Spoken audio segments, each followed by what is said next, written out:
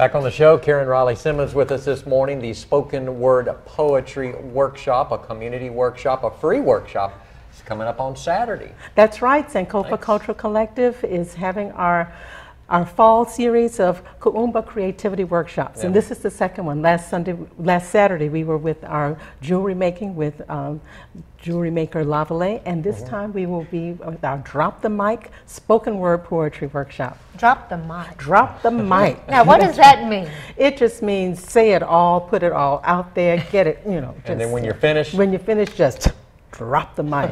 Oh, I got it.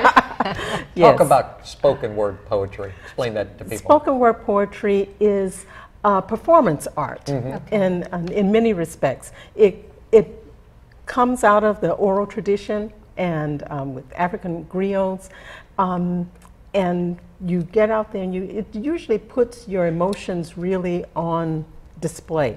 Yeah. And often it's controversial, but not always, but it really is emotional, and it's a physical thing. When you see a spoken word poet, they're putting their entire body into it, and the audience is right there with them, and if you really like it, you snap your fingers, and it's a really enthralling and thrilling event. So this workshop will introduce that to participants. You know, first of all, you have to have something to say, and most people do. Right. They have something to say. So in the workshop, you learn how to put that on paper and then also to verbalize it and to present it. Okay. We've got a great artist coming this time. We usually have our resident spoken word artist, Shakandria Icon Sibley. But she is doing very well. She's blowing up all over the country. We're so excited for her. She's been traveling and getting out the winning competitions. Yeah, I remember winning a big competition in Texas. And she'll be competing there in the next few weeks too. I think her next competition is out in California. Wow. So we're rooting for her. But we've got a veteran poet coming up from Lafayette, and his name is Knowledge. Knowledge. With an exclamation point. Yeah. Yes. He's coming up. So hopefully he knows a lot. Oh, yes, he does. He's been doing spoken word for a number of years.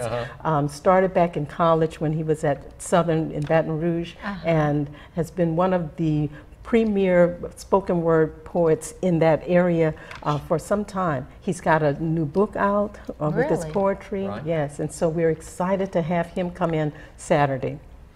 Remind everyone you need to pre-register. Space is limited. Please. Space is limited. Yep. Unlike our jewelry workshop and our African dance workshop, which we can have a number of people, this one is pretty limited, so you can have individual attention. So you can find out about how to register on our Facebook page, Sankofa CC, and on Facebook, or at our web page, which is www.sankofacc.org. Really easy, SANKOFA, sankofa.cc.org. And it's an Eventbrite, so you can even search for it on Eventbrite if you use that. It's the Drop the Mic spoken word poetry workshop. I like that, Karen. This is nice. This is a place to be. Drop the mic. Drop the mic. Come on out. And ages teen through adult. Right. And you know, young people always have something to say, but sometimes they don't know quite how to express it. This is the place to come. Perfect venue. You venue. can learn to do it, and it's free, open to the public. Sure. Get your registrations in now, because it's Saturday at noon, from noon to 2 at the Rappies Foundation building, downtown. Novice, people who really don't know much about this are invited, right? Novice as well as seasoned. Come on out, you're going to learn something. And this is our second. We've got 2 more workshops coming up in October. On the 15th, African Drumming and Dance, and on the 29th, Theater, Arts, and Acting. Wonderful. Take care. Thanks. Thank you.